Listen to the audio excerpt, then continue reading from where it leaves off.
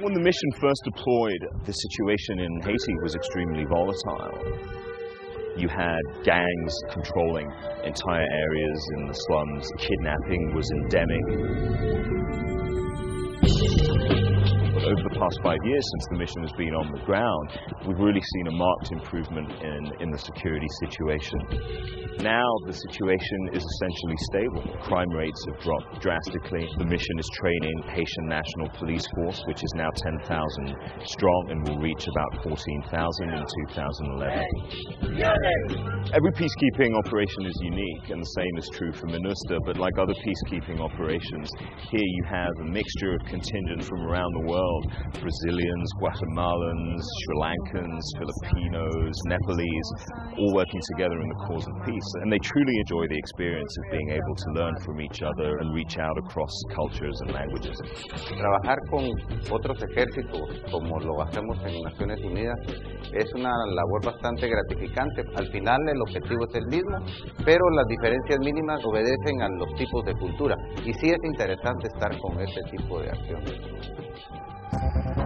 When MINUSTAH first deployed, Cité Soleil, which is one of the main slums in Port-au-Prince, was under the control of a number of criminal gangs, which were basically preying on the population.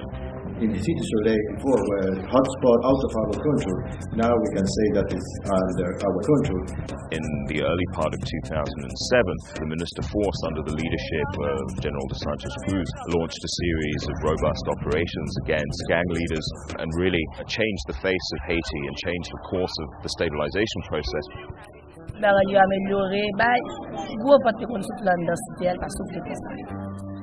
The Brazilian troops that are operating in Cité Soleil, like a lot of peacekeeping contingents, carry out hearts and minds activities which are really aimed at winning the confidence of the population. At first, Cité Soleil, we couldn't get in there. And now the people are on the streets. It's a great work. In Cité Soleil, we have a patrol every time, 24 hours a day, 7 days a week. We can make a food distribution, humanitarian assistance, and medical assistance for the poor people, for the suffering people of Cité Soleil. When I start the day in the food with my people, that's going to make me good in my heart. For I am praying God for help me in the need and the security in job, in the food, anything. One of the really innovative aspects of what MINUSTAH is doing in Haiti is its community violence reduction program. The CVR program is a pilot attempt to kind of straddle the bridge between intense stabilization efforts and then recovery efforts within communities. What was originally a disarmament program became a community violence reduction program, which works in cooperation with security actors in Haiti to look at who's most vulnerable to violence perpetrated by gangs, but also who's vulnerable to recruitment.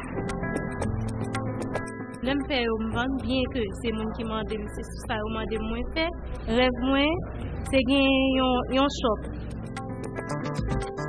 Up in the hill above Port-au-Prince, there's an absolutely beautiful area called Kanskoff, and there MINUSTAH, through its Quick Impact project funding, has helped to support a community drinkable water project. The fact that people now have access to clean water, they don't have to trek for miles and miles to get it, has really brought about a marked improvement in their lives. The work that the peacekeepers have done here has been remarkable. It's a situation that in many ways is beyond the kinds of situations that peacekeeping operations are set up to deal with.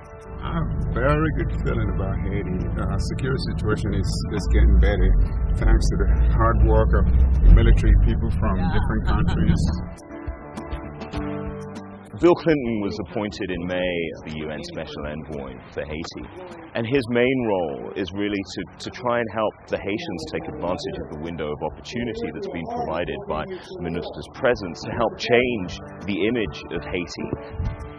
But to take advantage of all that is going to require a massive effort that goes well beyond the capacity of any peacekeeping operation. Peacekeeping is a necessary but not sufficient condition to put a country like Haiti back on the path to lasting stability and development.